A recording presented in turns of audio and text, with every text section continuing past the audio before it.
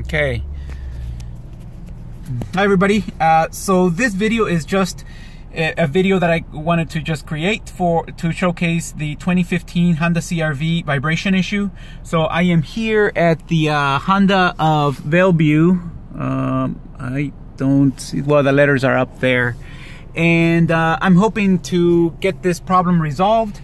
I have a service bulletin, so service bulletin 15046, which should cover the issue here while your car is vibrating, while stopped and the vehicle is in gear. So I have my foot on the brake and I'm on drive and the car is vibrating. So if we take a look at the water over here, you can see my water is vibrating. My buttocks are vibrating as well, really bad.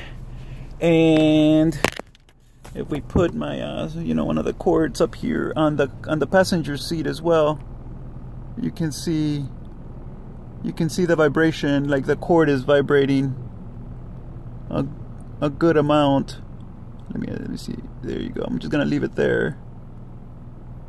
Yeah, so very uncomfortable.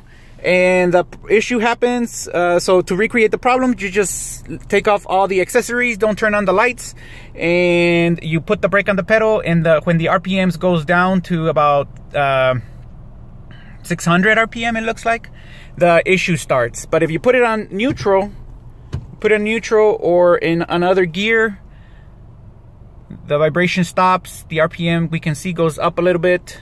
Put it back on drive.